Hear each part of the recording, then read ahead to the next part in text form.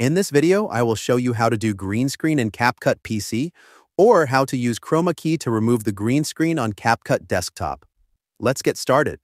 Open CapCut on your device. Click on New Project. Import your video assets.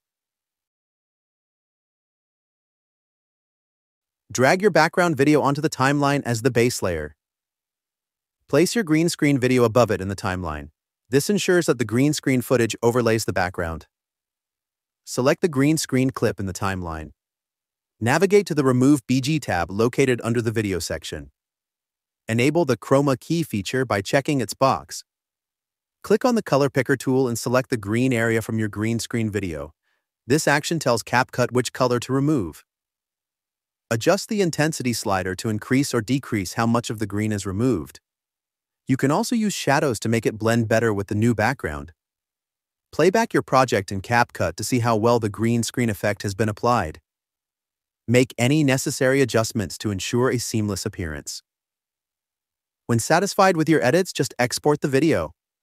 By following these steps, you can effectively utilize CapCut's green screen capabilities on a desktop or laptop. Feel free to reach out if you encounter any issues during the process. If this video helps you out, please leave a like and subscribe. Comment below if you have any questions. If you need further assistance, consider hiring a professional using the link in this video below.